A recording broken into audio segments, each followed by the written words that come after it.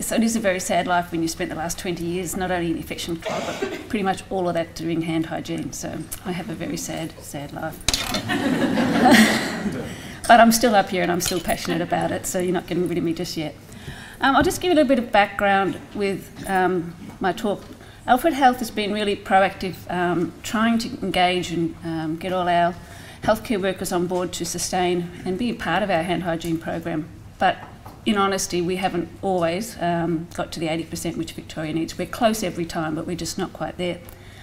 So we've tried to think about different ways that we can inspire our auditors and our healthcare workers. We're very much aware of the auditor fade. We have a lot of long-term auditors, and we really want them to, not get too bored. But on the other hand, Alfred Health has about 2 years ago decided that all clinical areas need to have at least 2 auditors, and they have to get 50 moments per month. So I'm running monthly workshops as well. So I have long-term auditors and new auditors. So really, why bother with all this? Well, we do expect our auditors to give feedback, but we really need to try and encourage them and give them some support so that they can actually have some local ownership of their hand hygiene program. We've tried to offer as many different tools as we can to want them to want to continue in that portfolio. And we really want to make sure that they understand that they're not alone, that the issues they may have, probably other auditors on the boards have as well. So our aim, rather than me getting up and talking to them all the time, which I know my voice becomes a bit of just a blur to them after a while, we tried to engage we did engage an external consultancy firm to come in, who are well known in Victoria for motivational things. We wanted the participants to engage. We didn't want death by PowerPoint for them. We actually wanted them to be a part of the workshops. We wanted them to feel safe in the environment that we were going to put them into. But the aim was obviously that they would come out more confident to be able to give their feedback. A little bit about our consultant. He was a psychologist. He uses what he calls action methods, which I really think just meant that everybody got up and talked. But anyhow, that was his language. He's a very well-known model builder in major, he's done a lot of work with banks and insurance companies, education, and a fair bit now with healthcare in these smaller group settings. And he's written quite a lot of programs and frameworks. So the brief that we gave him, we wanted him to understand the theory of why we do auditing and our auditing process. We wanted him to sort of think about bringing out with our auditors the thoughts and feelings of both giving and receiving feedback.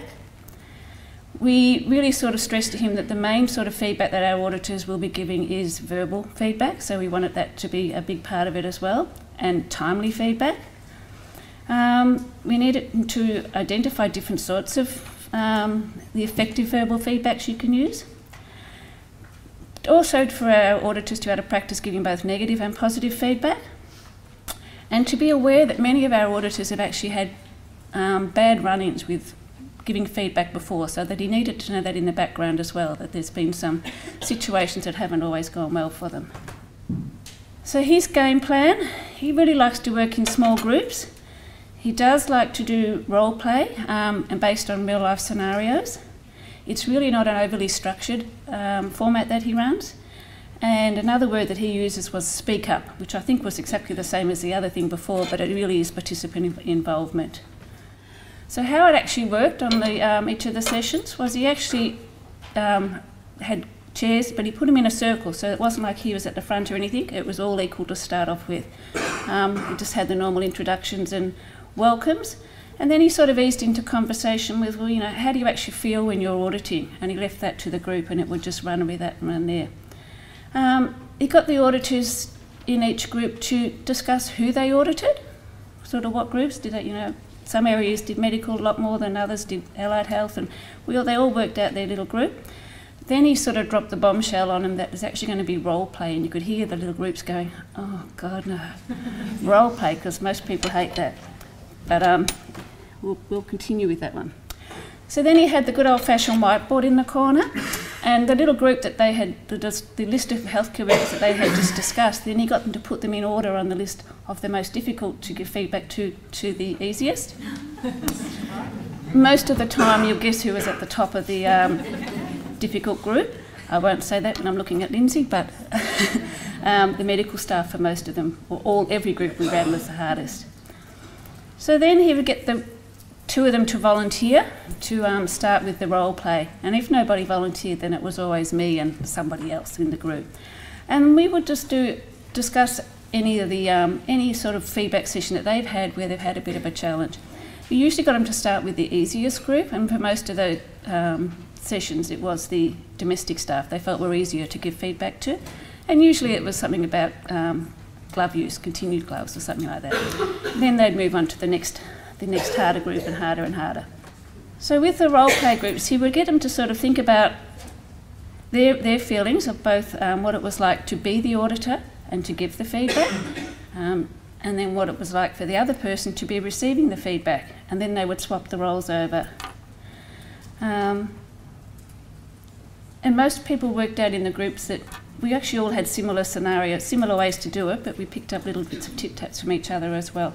But being confident in what you had in your mind was what the main point was. So discussions that came up after we'd had these little role play sessions was that it was always need to greet the person. So you need to establish your own credibility. Hi, I'm Kaye from Infection Control, I'm going to be doing some auditing. So they know who I am anyhow. Most of them do, but there's a lot of areas that don't. And don't start with an apology. Don't say, oh, I'm sorry, I'm about to. Because what have you done wrong? You haven't done anything wrong, so be positive. And the other powerful point that I thought for me was don't give them a choice. Can I just give you some feedback? Because if they say no, where do you go? So for me, that was probably the big take-home point of all of them, because I often say that. So try and find a positive to break the ice. Make sure that you let them know that you understand they're busy. Look, I can really see you're busy, and walk with them if you need to, or work with them so you can talk to them at the time. But keep your feedback based on what you've just seen. And often try and suggest any workable improvements, like, did you know you didn't need to wear gloves when you were doing that?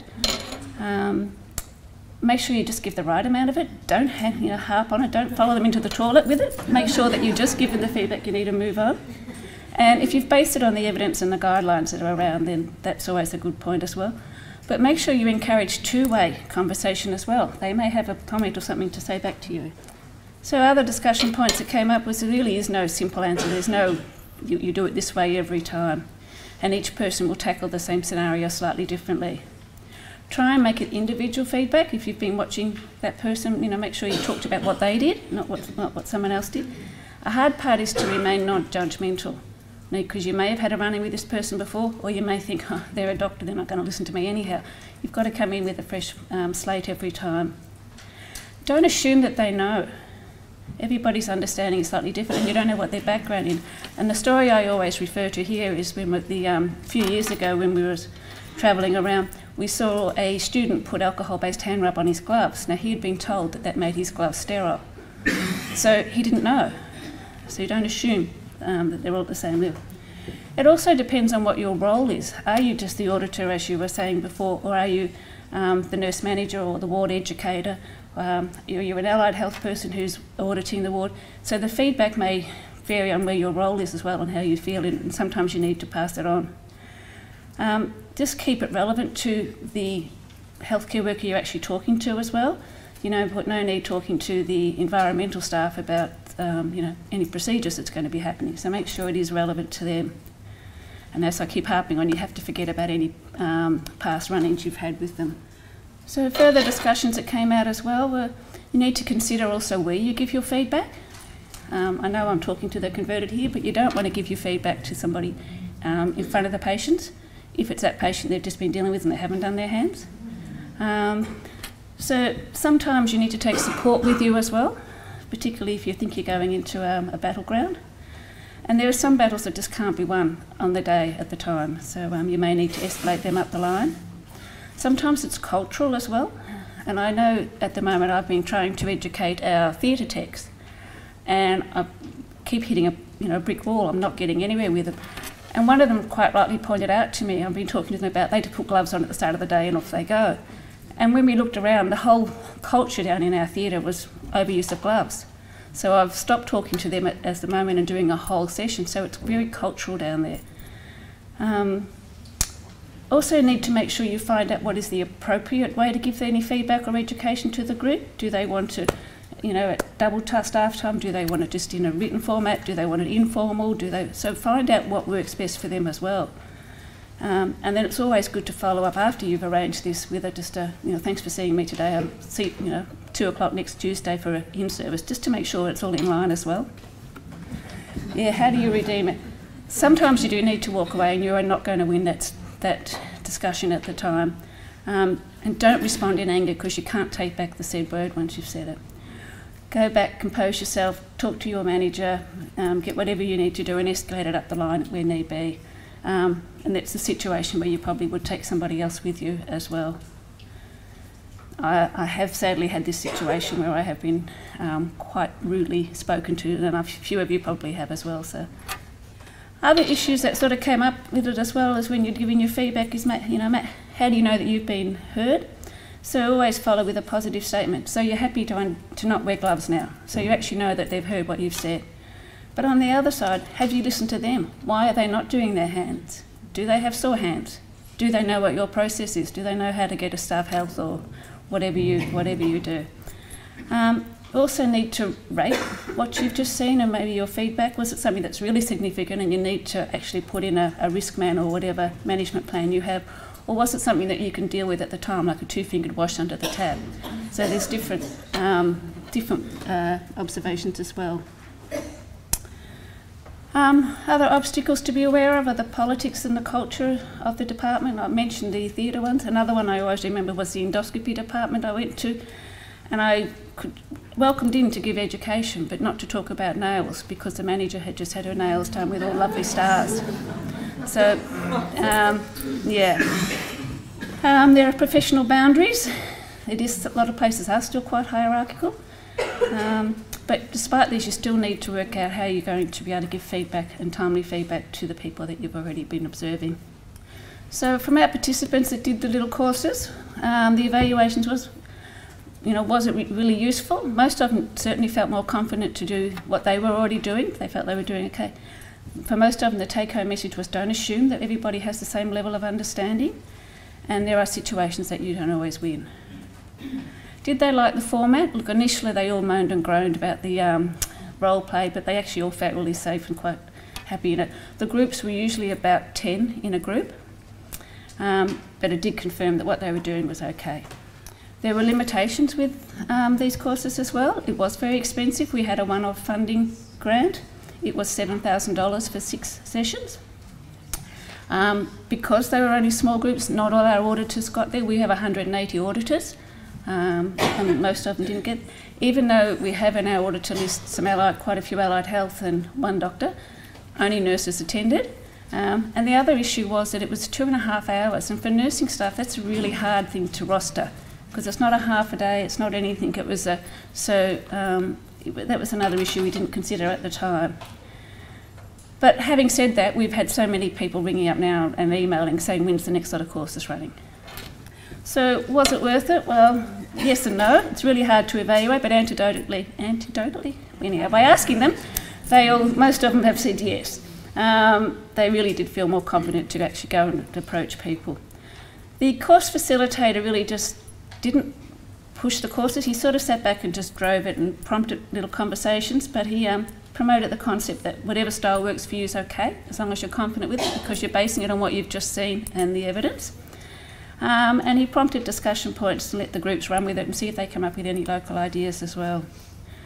It was good morale building for our auditors, because it was something that only the auditors got to do, not other infection control groups. So would we do it again? Look, if we got the funding, most likely. And would we change the format of it? I don't know, but probably not. So, thank you. Did any of them find it hard to role play in terms of being the recipient of criticism? Yes, very much so. A lot of them didn't realise what it was like to actually be told that, you haven't washed your hands or you haven't done whatever. It was a big eye-opener for most of them, yeah. Can I ask, there's a practicality question too, like the groups are pretty small and you've got a lot of auditors, so can you see a way that this could be upscaled but still retain the good bits of it?